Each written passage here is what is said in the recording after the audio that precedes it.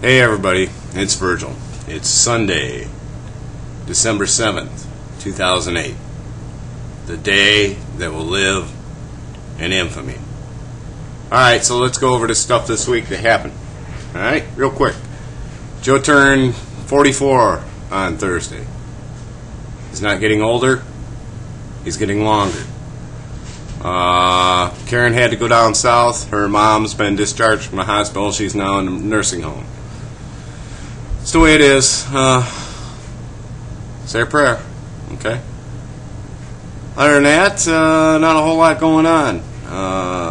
Michelle went up to UIC this Friday, stayed with John, went to an Ascend program. If she's accepted, 50 students will be accepted. She'll be able to do labs her freshman year, so that's a good deal.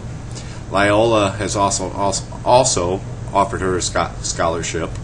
Again, not great big bucks. It'll be about the same as a state school, so we'll see what happens there. Bears won. That's good, especially after last week. That was pathetic. Anyway, I'm going to leave you with the Sandwich High School Wind Ensemble. Their holiday concert this year. They're quite good. There's a reason they've been invited. This will be their third presidential inauguration they've been invited to. So enjoy.